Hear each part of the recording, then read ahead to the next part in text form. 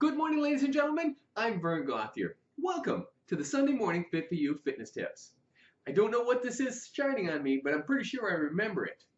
This morning, I'd like to talk about type 2 diabetes.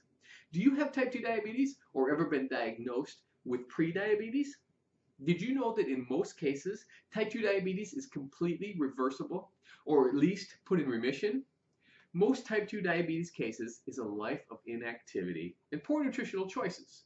If you can read between the lines, that's saying lifestyle. It's a poor lifestyle. That doesn't mean you need a severe diet or to go run a marathon. It simply means you need to change your lifestyle.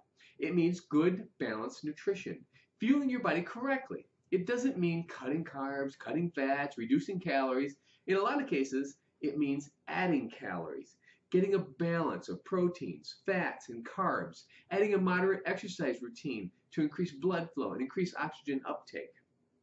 Would you like to know a little more how you can change simple things in your lifestyle to achieve great things? We can help.